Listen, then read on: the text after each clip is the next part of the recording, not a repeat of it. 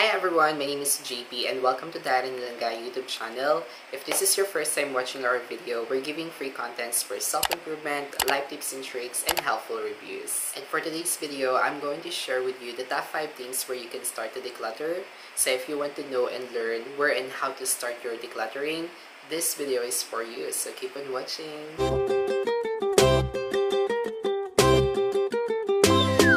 There are multiple benefits that you can get from decluttering, and I shared from my previous video about the 5 common benefits. So if you haven't watched that video, I'll put the link on the description box below. So if you want to be motivated to start your decluttering, I highly recommend that you may watch that video after this. And for those who are not aware what decluttering means, decluttering is an action of getting rid of those things that we're not using. A lot of people are interested to practice this decluttering habit. However, most of us, we do not know where and how to start with. And to help you palangga, here are the top 5 things where you can start to declutter. Number 1, personal belongings. For me, decluttering should always start with our personal belongings like our clothes, shoes, accessories, gadgets, and other personal items. It will be hard for us to declutter other things where in the first place, we are afraid getting rid of those our personal items. And it's also very common to us that we're keeping and storing a lot of personal stuffs to our bedroom, our cabinets, drawers, or in our bags. And most of our personal belongings or personal stuffs that we are storing or keeping are no longer using. Examples are faulty items that we're trying to repair,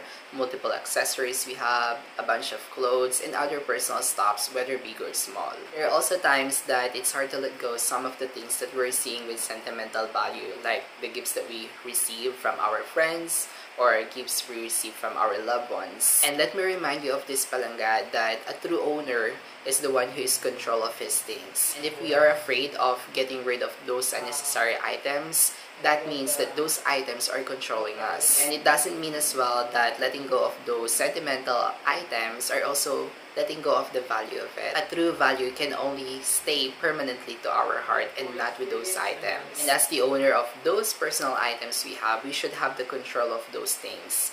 Especially with those unnecessary items we have, you can go ahead and throw it, donate it, or sell it. It doesn't necessarily mean that you have to do a big decluttering session. All you need to do is to do it little by little.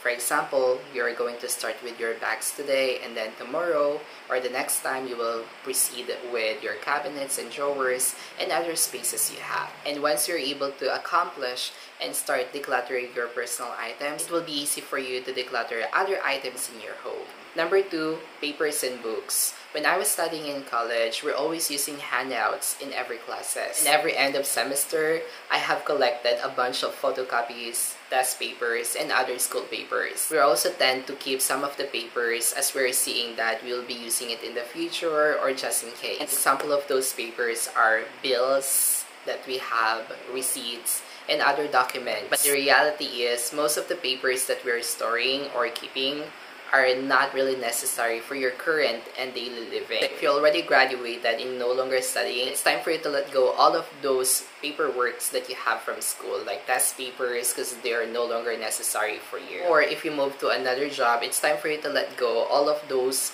work papers that you have from the previous job. And aside from papers, you can also go through with all of the books that you're storing. Maybe it's time for you to let go some of the books that you have done reading or the books that you don't want to read anymore. You can go ahead and throw those unnecessary papers, donate the books that you're no longer using to the other people who really need it this time.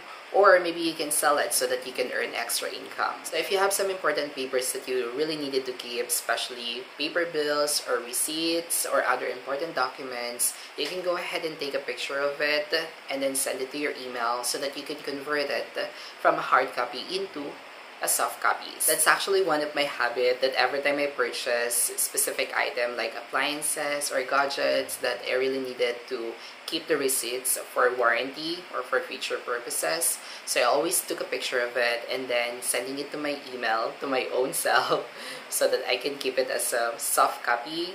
And then I can just go ahead and throw those receipts away. There are also some papers that we really needed to keep as a hard copy, but those are very minimal, like our birth certificate, TOR, and other requirements when you're going to apply for a job. You can go ahead and separate those important documents into just one folder and then get rid of those unnecessary papers, because keeping minimal papers that you have, it will be easy for you to find it in case that you will be needing it in the future. Number 3, goods and products.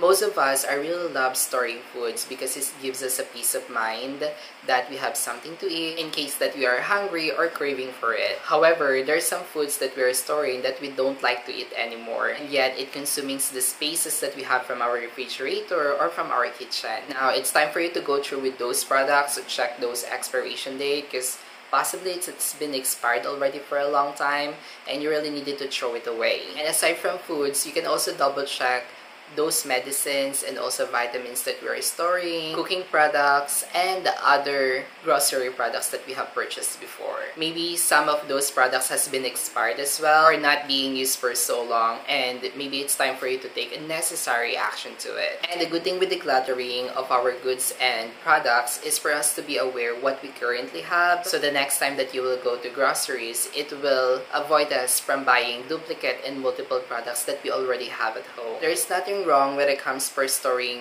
products and goods. However, if we think that we're not really going to use it in the future, or there's no chance for you to use it or cannot be used anymore, so it's time for you to let it go. Decluttering those unnecessary goods and products will save our spaces from our refrigerator or from our kitchen drawers, plus it will maintain our home clean and tidy. And number 4, boxes and packaging. Every time that we're going to purchase things or items, whether big or small, it always comes with boxes or packaging. And because of those beautiful packaging or big boxes, we tend to keep those boxes, and until we haven't noticed that most of our spaces at home has been consumed already by those boxes and a lot of packaging. Although boxes can really be used in the future, but not all the time. Sometimes it will just give you an option to store a lot of clutters. And now this is also the best time for you to get rid of those boxes that you have purchased with your appliances a long time ago, boxes from your gadgets like from your phones and other personal gadgets that you have, wrappers from the gifts that we received before, and other packaging. And just like what I'm doing with receipts, for example, there's an information from the packaging that you really needed to be kept, you can go ahead and take a picture of it and send it to your email, so you can keep it as a soft copy, and you can go ahead and let go of those packaging. So instead of being bombarded with so many boxes and packagings we have at home, it is time for our home and spaces to be free and tidy. And last but not the least, number 5, digital spaces. When is the last time that we have checked and deleted some pictures that we don't really need,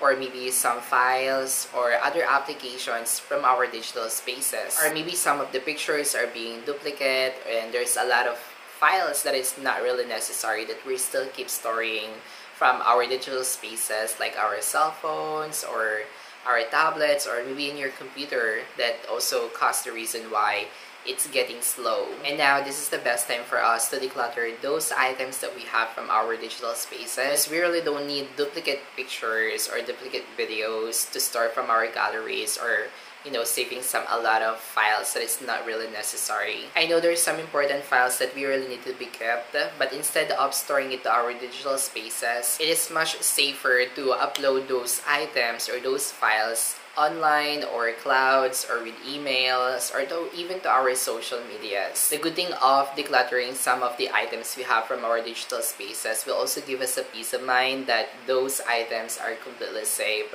like just in case that we lost our phone or all our files from our device has been corrupted. So we have a backup, we have an option to retrieve those information or retrieve those items online. Plus, the benefit for this, it will give us more spaces to our device storage to run smoothly. And not just only some files and pictures, but also with our email inbox and also messages that we have in our phones. Maybe it's now bombarded by a lot of marketing emails that we're getting every day, or maybe scam text messages that we're getting in our cell phone. So it's time for those things to be removed and be deleted.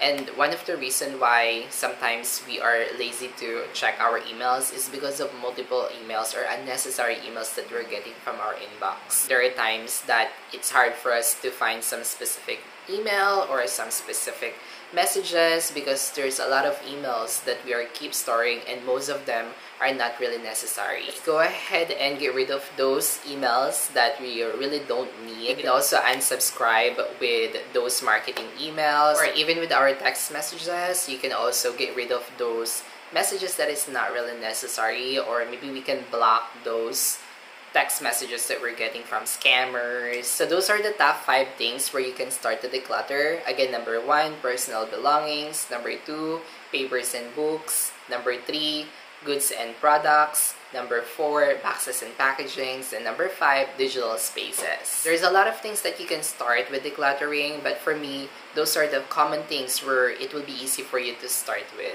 I hope this video gave you an idea where and how to start your decluttering. If yes, please give us a thumbs up. If you have something to share, don't hesitate to comment below. And if you want more videos like this, please consider subscribing to our channel and hit the bell notification button so that you'll get updated every time that we release a new video. As always, thank you so much for stopping by. Again, my name is JP and I'll see you all on my next video.